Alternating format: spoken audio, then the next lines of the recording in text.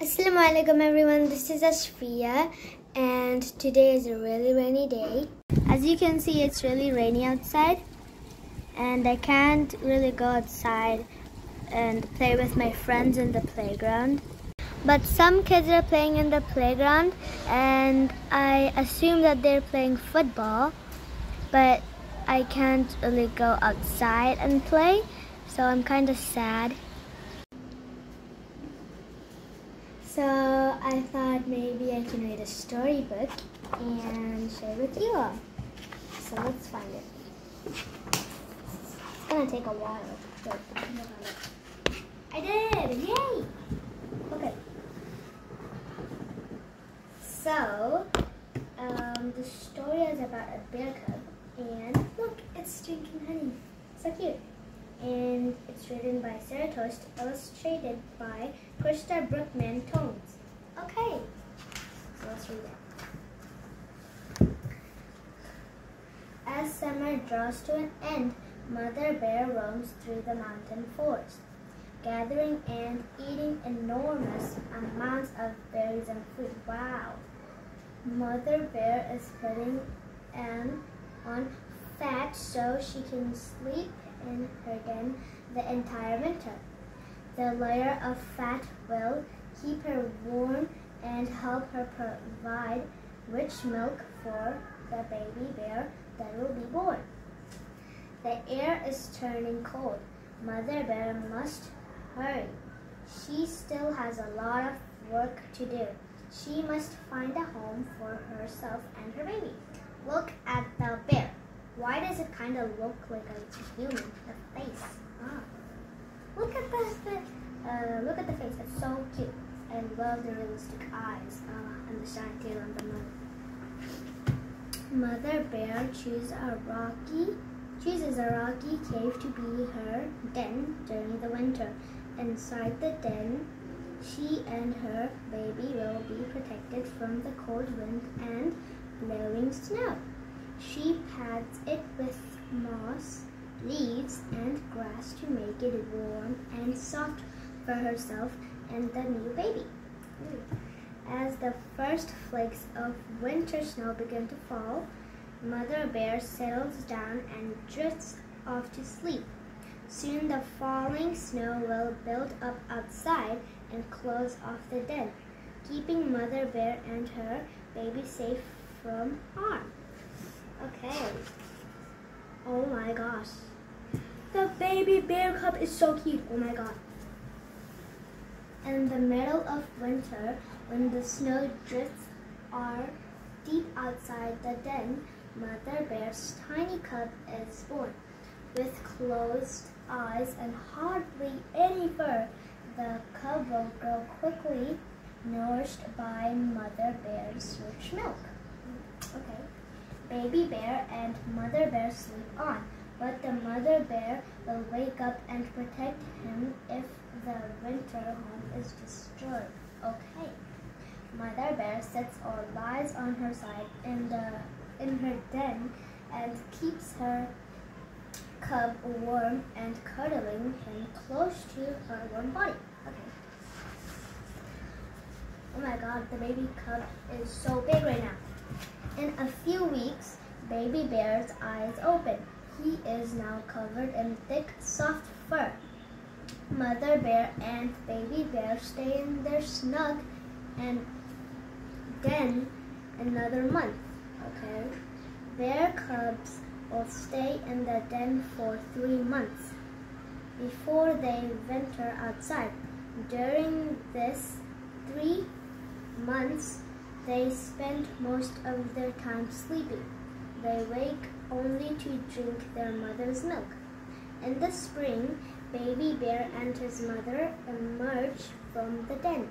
Mother Bear shows Baby Bear how to look through the forest for tender shoots that will make a good meal. Okay.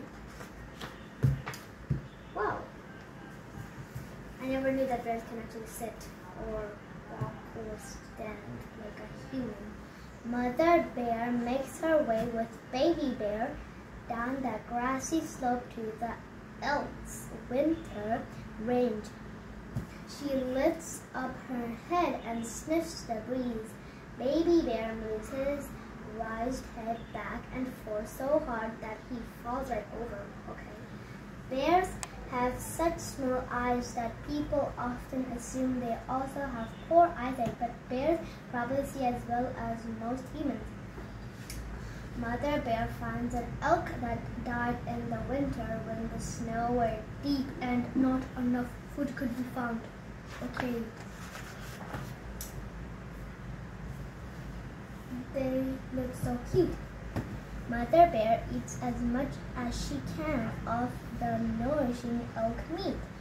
Then she carefully buries it in a shallow hole and covers it with leaves, twigs, and dirt. She will return to it later. Baby bear learns by watching what his mother does. The most important rules for baby bear to learn are to follow mother, obey mother, and have fun. Bear cubs stay with their mother about 2 years, okay? During this time, they learn many survival tips, such as what to eat and how to escape danger before they venture out on their own. Oh my god, that's so cute. Mother bear teaches her baby cub to turn over fallen branches and look for grubs to eat. With their long, sharp claws, baby bear and mother bear dig up bugs, roots, and snails. Bears will eat almost anything they can get their paws on, including grasses, berries, tree bark, plants, insects, some small mammals, and of course sweet honey. When his mother stops to rest, baby bear likes to play. He climbs all over her. He somersaults into her lap and nibbles her ears. Then he runs off to chase a tiny field mouse. Okay. Ooh, there's a mouse. Whoa. Mother bear looks really angry. When mother bear looks up from playing with her cub, she sees that a lone wolf is watching her and baby bear. Quickly, she chases the cub into a hollow tree stump. Then she turns to face the wolf. Mother bear stands up on her hind legs, swings her front paws, and roars a loud growl. The wolf runs away. Bears have 5 claws on each foot. They use their front paws for catching and holding prey, digging for insects and roots, and climbing trees. Ooh. I bet the baby bear loves to eat honey. But where did the baby bear find honey from a tree trunk? I don't know. Mother bear calls to her cub, but he doesn't come out of the hollow stump. Mother bear goes to find out why. Baby bear has found the tree. It is a honeycomb with honey from last summer and still inside. Baby bear sticks his little paw in the honeycomb and then licks it. He tastes the wild flowers of summer and the sweet honey.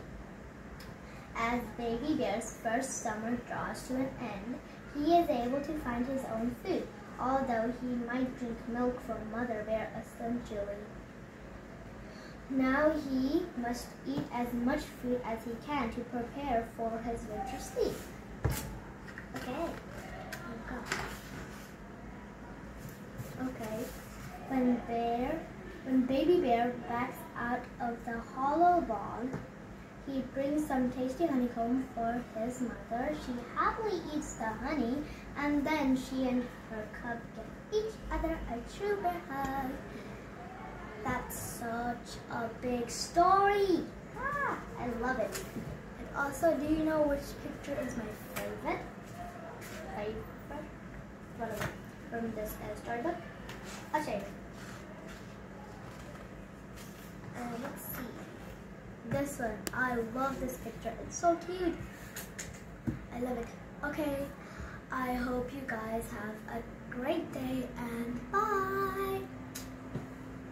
But some kids are playing in the playground and I assume that they're playing football, but I can't really go outside and play, so I'm kind of sad.